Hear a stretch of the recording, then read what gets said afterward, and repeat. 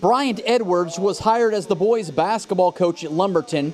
There wasn't a lot of expectations, at least from those outside the program.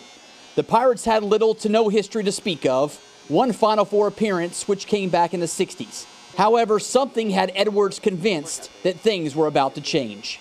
I was sitting here debating between a couple jobs, and something kept pulling me here. I don't know what it was. Something kept pulling me here. It didn't take long before the players could recognize a difference. Right from the start, the vibe and the focus was something they hadn't seen and or experienced. It wasn't nice. It was hard. Like, every day we came to practice, we're supposed to be ready to work. If we weren't ready to work, he'd make us run. It just feels good to get a new coach that he just knows what he's doing, so it just helped the program out. The Pirates started off red hot, winning their first 5 games. The club was rolling, feeling good. That was until a setback against Marion in early December. A setback which would change the course of the season. After we watched that film, the next 6 games, we just went on a tear. Lumberton would win the next 5 to end the non-conference schedule on a tear. Things were clicking. The confidence level was sky high, and there was a sense that 2020 could be special. I thought it was going to take the new coach to get a little bit of time, but we overcame that and we played together, and that's all it needed for us to just click. Over the next several months, the Pirates would put themselves in position to capture the conference title. Community support was through the roof. This program, these kids, had reached rock star status. It was so awesome, to see the community come together, something we ain't really had in a couple past years. The Pirates would finish second in conference behind Pinecrest, a team they'd hope to face in the postseason. However, they would draw the defending state champs in the first round. So they're a 20-plus win team this past year. So, our draw wasn't very easy.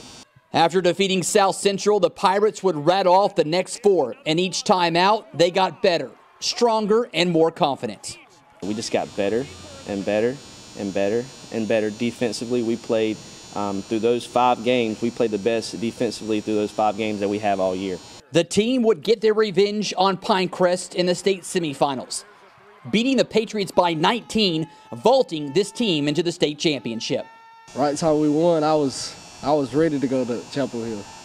I was ready to get down there and play and get a shot at that ring. But just when the title was in reach, the coronavirus forced the North Carolina High School Athletic Association to cancel the title game. To see their faces, the seniors immediately broke down in tears. They were devastated. They were heartbroken. It felt like the world was coming down on me. I cried because I'm a senior, and it hurt. I just knew me and my team deserved that chance. Nobody ain't did it in program history, so I just felt like that was our time. However, not all was lost. This team set the standard and left a huge impression and a legacy that won't soon be forgotten. The administration, the students, everybody's going to be talking about this team for the next few years and maybe for a long time. The boys had made the city come back together. It's going to leave a big mark, and I just hope the program keeps growing. Reporting on the Pirates in Lumberton, Brandon Dunn, ABC 15 Sports. Well, folks.